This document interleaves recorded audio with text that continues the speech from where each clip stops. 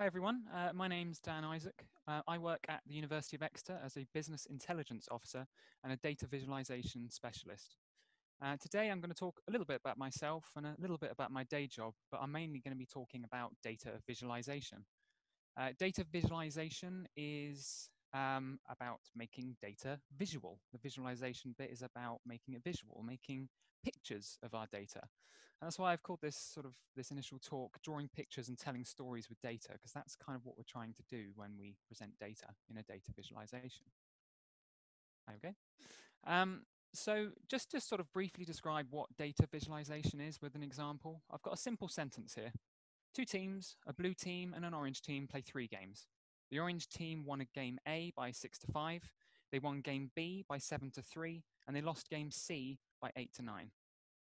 Now there's quite a lot of information there, and you have to read that sentence several times to really sort of understand what's going on. But if we visualize that data, we can begin to understand a lot more simply and easily what's happening. The simplest way to visualize data is like this, using a table. So here we can see in the table, the blue team, the orange team, the 3 games they played, and the scores. And just having them laid out in a table makes it much more easy to see and interpret.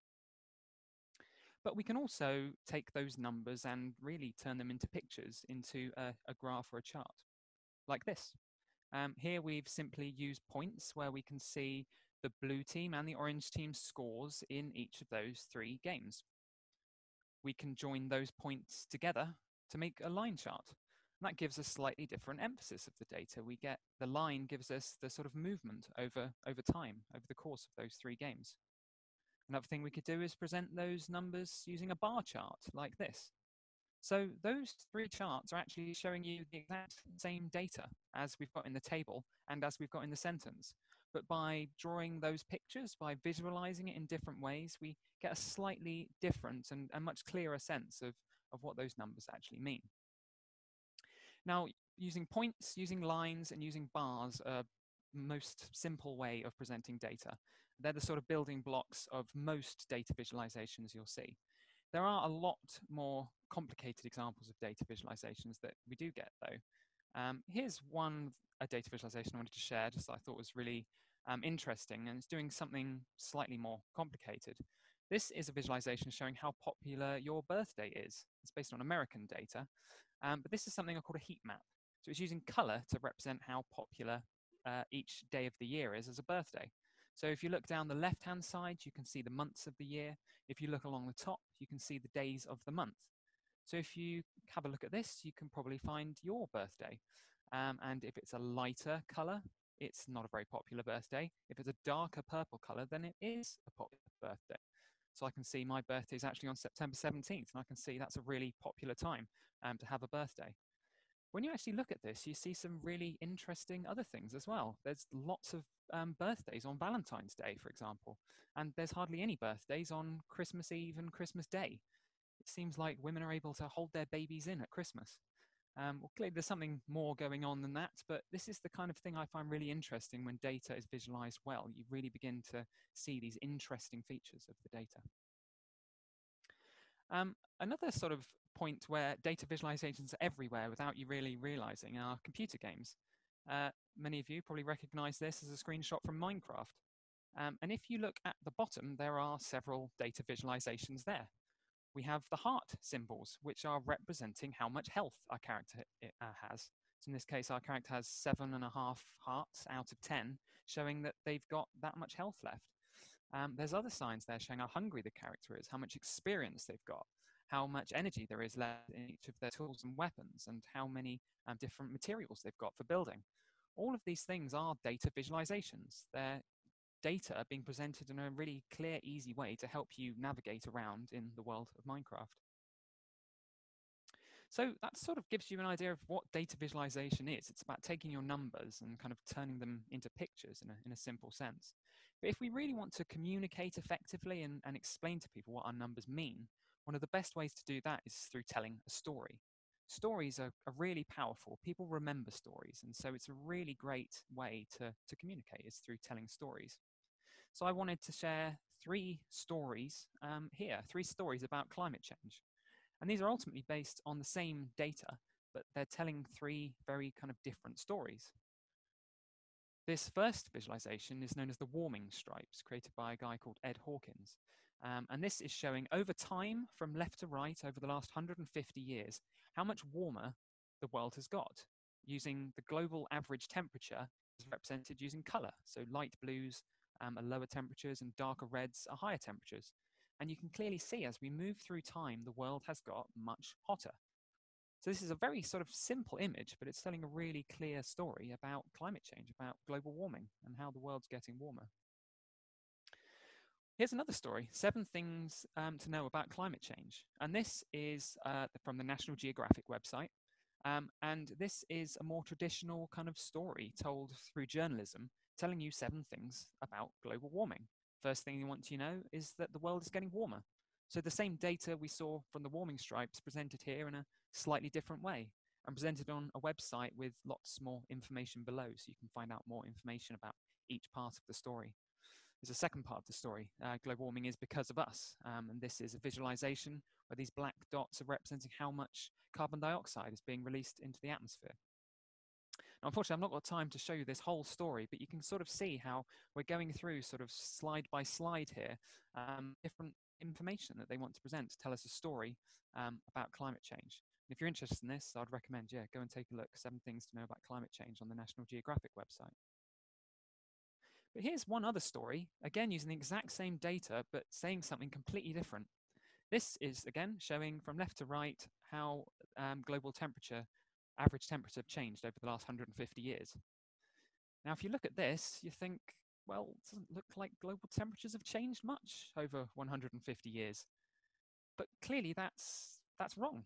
That's misleading. And if you look at the y-axis, which is the one on the left-hand side, you'll see that the scale being used is one from 0 Fahrenheit up to 110 degrees Fahrenheit. And that's just completely inappropriate for this data. You look at this, and we know that global temperatures have gone up sort of 1 or 2 degrees Celsius.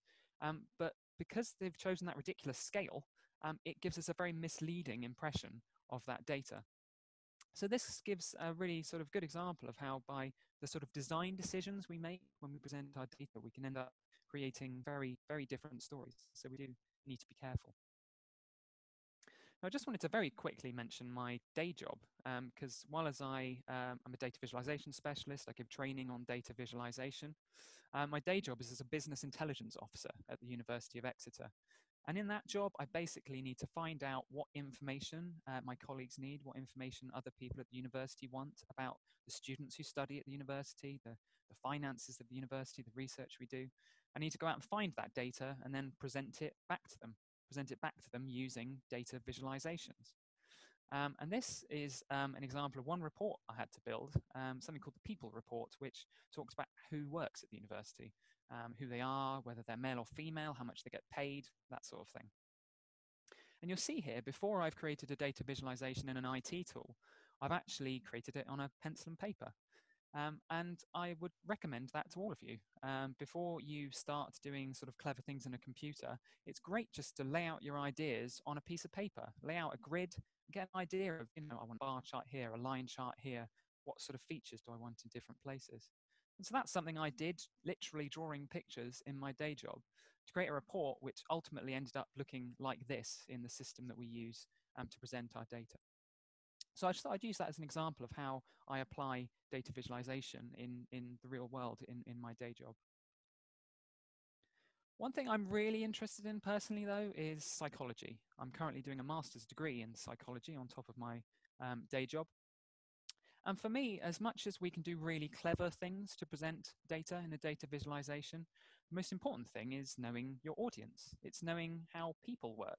If you present some really clever picture to someone, it's not being very effective if they don't understand what they're looking at or how to sort of interact with it. So we need to understand the people side. So that's why I think psychology is also very key to data presentation. And all this pyramid is showing is how important that when we're thinking about data visualization, we're not just thinking about data. We're taking our data, we're turning it into information to present to people. We want that information to give them knowledge. We ultimately want them to have the knowledge to become wise, to have the wisdom to make wise, effective decisions based on the data, the information that we've presented to them. So when we're creating data visualization, we're aiming for wisdom. We're aiming to create knowledge and wisdom within our audience. And a key aspect of psychology is actually perception. Perception is how we see the world around us. And I just got this as an example of kind of one feature of perception. I've got a question for you, looking at this image. Which tile do you think would be darker, tile A or tile B? Now, I'm thinking most of you probably look at this and you see A as a dark tile and B as a lighter tile. But actually, those two tiles are actually exactly the same color. Now, you might not believe me, but I promise you I'm telling the truth. In this image here, we've got this checkerboard effect. So effectively, it looks like A is a black tile and B is a white tile. We've got the fact that A is written in white and the B is written in a darker color. We've got this cylinder with a shadow cast across the checkerboard. All of these things make us think that A is dark tile and B is a light tile. But in reality, they're exactly the same color. So this sort of makes this point that we don't always see the world as it actually is. And that's an optical illusion, and I love optical illusions. And here's another one, which I've actually got some props for here. If you look at these two pieces of train track, it looks like one of them is, or the one at the bottom, is actually longer than the one at the top. So it's something known as Jastrow's illusion.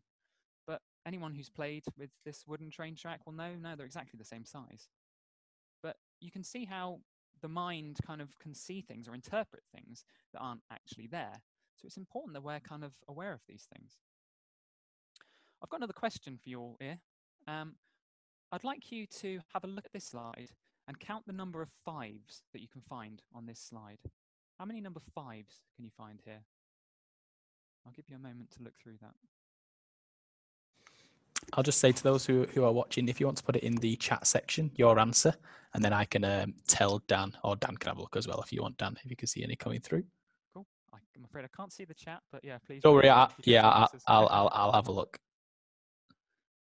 I'd say usually I get answers within sort of 15 to 30 seconds here. Danny said 6. George has said 5. Okay. Well, I'll see the correct answer in a moment, but I want you to look at the next slide and do the exact same thing. Now, these two slides are exactly the same. So you'll see, well done. The correct answer was 6 to the person who said 6.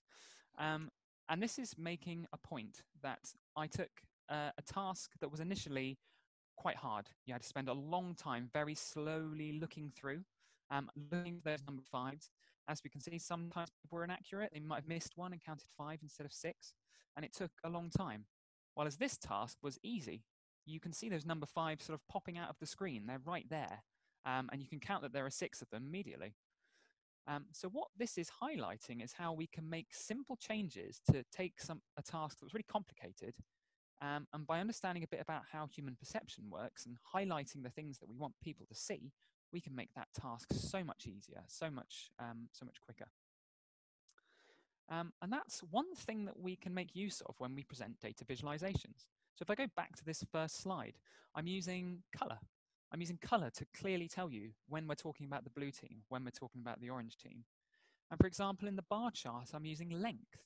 We can immediately see the differences in the length of those bars and make judgments about when the orange team did better and when the blue team did better. So knowing a bit about how people see things, we can draw people's attentions to the thing that we want them to see. And that's one of the key parts of data visualization. The last couple of things I wanted to share with you, I just wanted to leave you with a couple of tips for creating data visualizations yourself. The first tip was this: I want you to keep things simple. And this is all true in many things of life, but in data visualization, it's very true.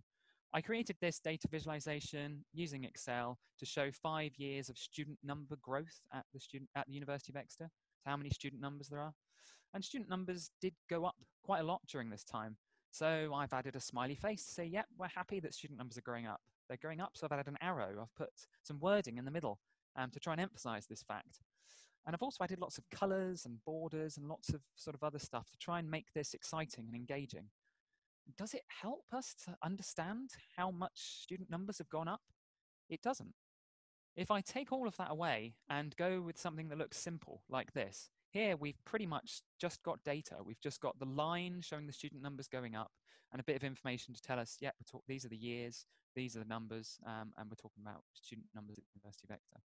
This is so much simpler and it's so much clearer. You look at this, you instantly see the gradient of that line and you can see numbers are going up. And it's so much clearer. So I would encourage people to always keep things simple. It's always the best way to present data. And one last tip I wanted to share with you was why we should say no to pie charts. Some people love pie charts, and you probably get taught about pie charts at school, but they're not the best way for communicating information. They're not the best way for telling stories with data. Here's just one example of a particularly bad pie chart created to show the most popular emojis. So yeah, you can kind of see that crying face, crying with laughter emoji is the most popular. Love heart is also popular. But then we've got kind of a million segments of pie, which we don't even know what they mean. And it creates lots of lovely color, but it doesn't really tell us very much at all. And this is kind of the problem with pies, is we're asking people to judge different area, to compare different area of segments of pie. So I've got another quick question for you to make a point here. How much bigger do you think the circle on the right is compared to the circle on the left? So the area of the circle on the right, how many times bigger do you think it is than the one on the left? So once again, if you have an answer for that, just put it in the chat. We'll see if those will come through now, Dan. Okay. So Danny's saying 10 times bigger. Yeah. George has said 6 this time, 6 times bigger. Okay. Okay, I'll tell you the correct answer is 18. So that circle is 18 times bigger than the one on the left. Now, I know when I've done this with big groups of people, I get answers as low as 5 and as high as 50. And the point is that people are really bad at doing this. People are really bad at making those comparisons between how much bigger one area is than another area. We're really good at making judgments in differences in length, but we're really bad when it comes to area. And so this is the problem with pie charts. Pie charts are very common. We see pie charts all over the place. But when we give someone a pie chart, we're asking them to compare the different size of the segments of the pie. So if I was to show you this and ask you, well, which segment's bigger, the orange one, the yellow one, the green one? You could probably tell and you'd probably be right, but it's quite a lot of kind of mental effort again for you to do that and kind of risk that you might make the wrong judgment based on what you're seeing.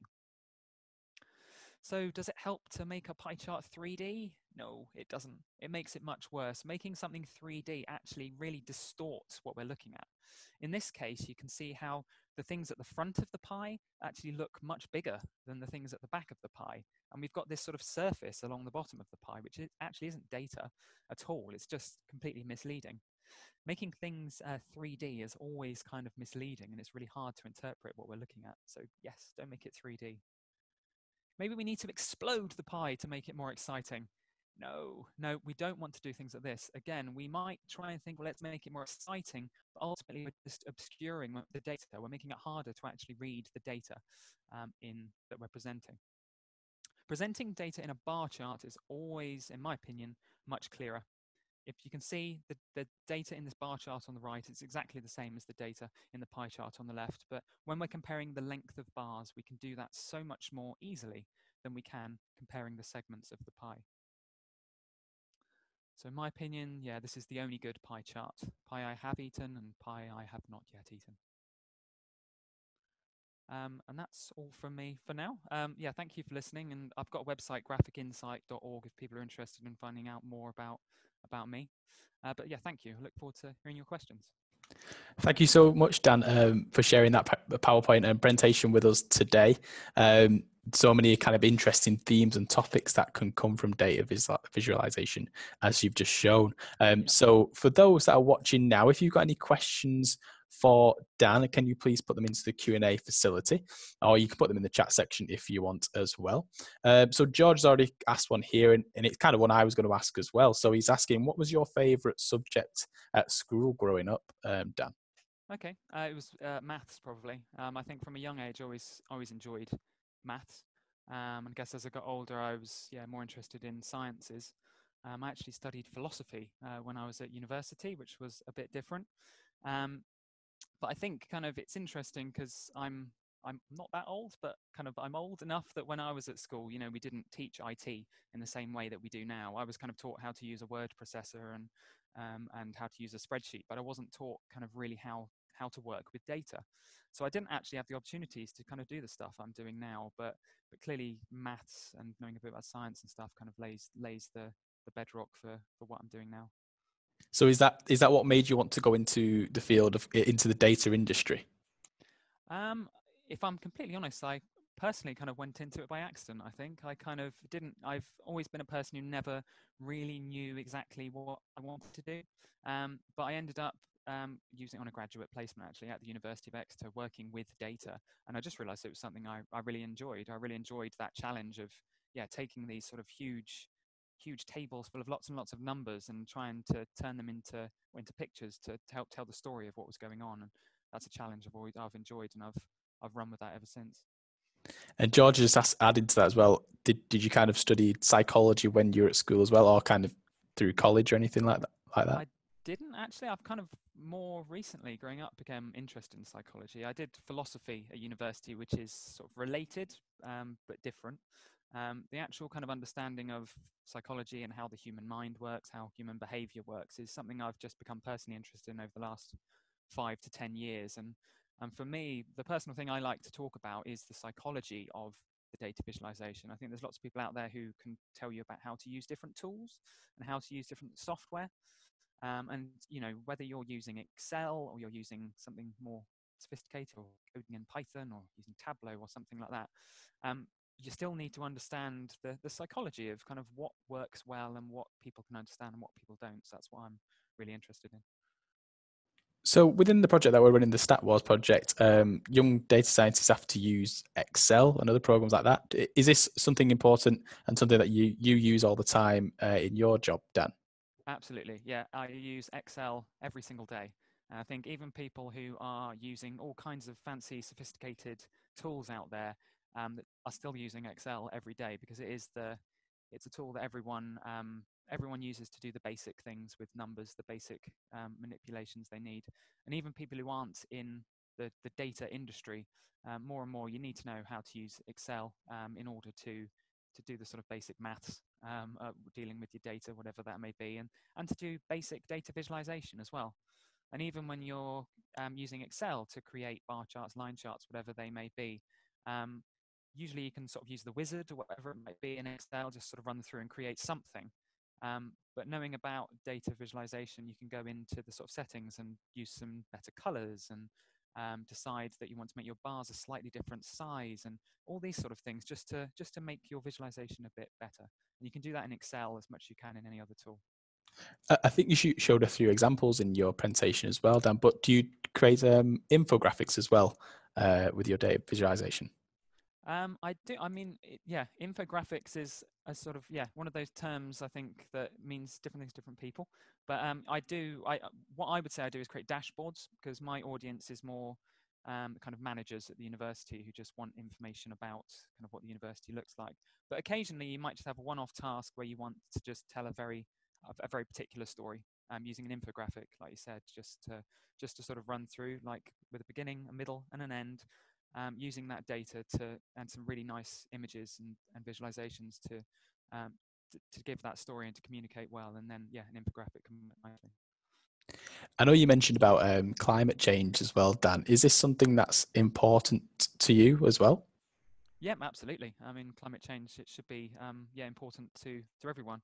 And I think with data visualization, I included some examples there about sort of climate change and data visualization relating to climate change. And it is a huge area that data visualization can help with, because I think a good data visualization really helps to promote the truth, to promote what's going on out there. And hopefully I've sort of shown with one or two of my examples by presenting the data of global warming clearly and effectively, it becomes very clear how what a significant issue we've got. So yeah, it's very important to me, and yeah, it should be to everyone. I know you created a video for us as well, where you were suggesting 3 changes that you would make. It might be putting you on the spot a little bit here, Dan, but is there any kind of changes that you would make in your life, or anything that could give the young participants listening today any ideas on what they could change in their project? So for climate change, yes, that is put me on the spot.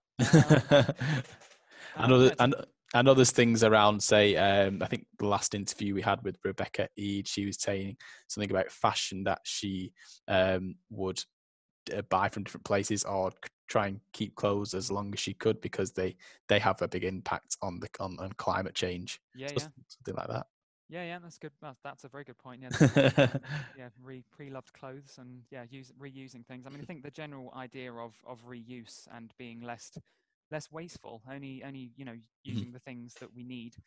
Certainly a big fan of recycling, using public transport, all those little small changes that we can make to just sort of create a culture when we're being less wasteful, I guess. And do you think the data industry is it something that everyone can go into? Is it something for everyone? I know you said it's a very kind of varied role. Mm. I think it is. I think there are lots of different aspects to it, and I think it's evolving very quickly. To be honest, I think some of the younger people listening now, the kind of jobs that you'll be doing don't exist at the moment. The way things are evolving, it's really hard to predict. And certainly the job I do now did not exist when I was younger. And so it's quite hard to predict. But the IT skills, the data manipulation skills of a lot of kids now are better than the adults, and I think that's gonna continue. Yeah, I agree as well. There's going to be a lot of jobs in the future that that we don't have a clue about yet, or Yeah, anything to do with it at all. We just for those who are watching, if there's any more questions you want to type into the Q&A section or in the chat section as well, just put them in there for us. Is there any kind of tips or advice you would give to those that are listening today, Dan? um, yeah. I mean, I guess. Yeah, I mean, I guess just sort of, I always think just generally, just sort of find the thing you enjoy, find the thing you've got a passion for, and go for it. And certainly when it comes to something like this challenge, I mean, as I said, I think it's important everyone should feel passionately about climate change and just sort of find the angle that you find most interesting, and run with it, because you're always going to kind of do better work if it's something that you're passionate about, and you can always find sort of some way of making it interesting.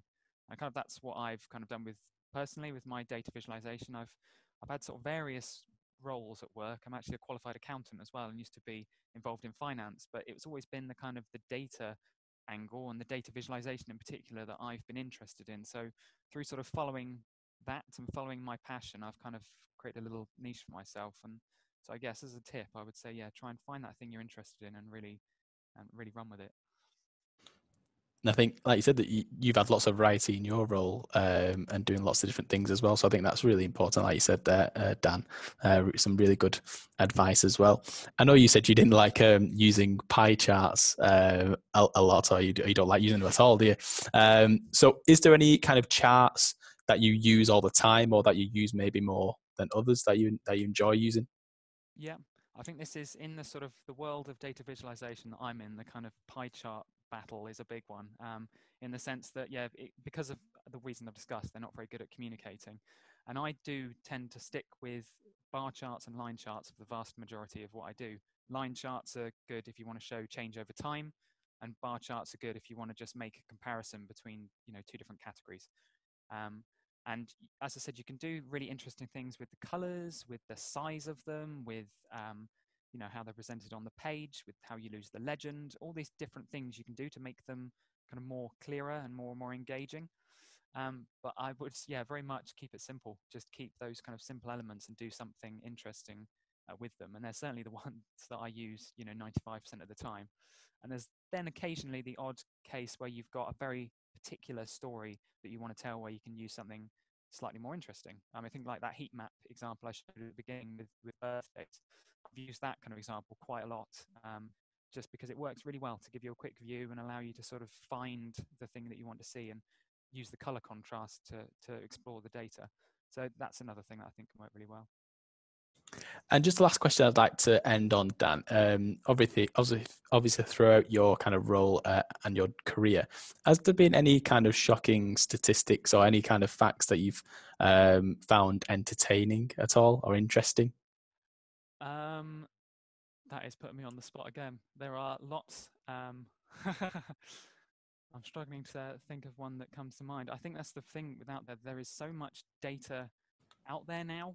I think this is another thing with the growth of the internet and all this sort of stuff. There's so much information there that there's a million and one things that would surprise us. But yeah, I'm struggling to think of one. Yeah, it's all right. I know. Sorry about that. I know there's kind of lots, obviously, around, say, just climate change in general as well. A lot of statistics around that. But like you say, there's so much data out there. It's I think it's quite crazy as well. Yeah, Have you been working from home then at the moment during the COVID crisis? I have, yeah. Actually, I worked from home 1 day a week before all of this, and the team I work in were already quite well set up for working remotely. So yeah, it hasn't changed my day to day a huge amount in the sense that we talk with each other through Microsoft Teams and Zoom and things like that. And we can share our data, obviously, and the tools we work in. We can collaborate all online. So yeah, I've been home here, but it's been very much sort of business as usual. Just kind of miss the people I work with, and miss the setting and all that sort of stuff. Well, I'd just like to say a big thank you, Dan, to you for joining us today and taking time out of your day to do this for us. So I hope you've enjoyed it. I hope you've enjoyed answering those questions. I have. No, thank you very much. Fantastic. And thank you for those who've been sending in your questions and answering the questions throughout Dan's presentation.